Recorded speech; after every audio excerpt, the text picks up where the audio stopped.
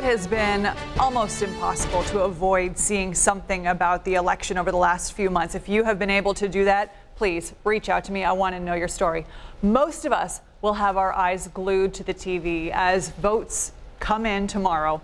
Gilad Malamed spoke to some people who just want it to all be over.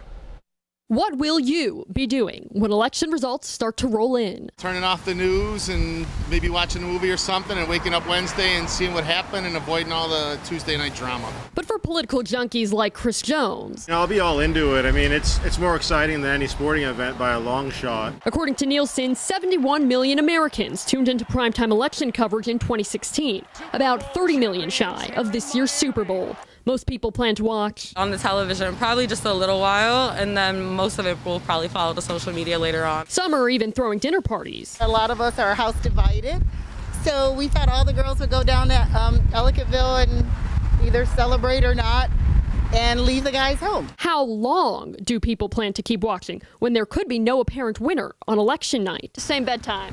Yes, absolutely. If there are any significant results, I'm going to ask my roommates to wake me up in case there's celebration or something. Many say it's not about celebrating who wins, but celebrating no more coverage. And I just want to get it over with at this point. I will be excited when it's all over, for sure. That's one thing I can't wait for tomorrow, for it to all be over. According to the American Psychological Association, 68% of adults say this presidential election is a significant source of stress in their life. It'd be a big stress reliever once this is over. Like, I think a lot of people was kind of like on edge and stressed out. While political diehards will start the countdown to 2024. It's like the day after the election is like the day after Christmas. But no matter how you feel about it, that day after will come. You know, the reality is either way, November 4th is going to come. So now we want to know how you'll be spending election night. Take our Twitter poll or join in on the conversation on our Facebook page.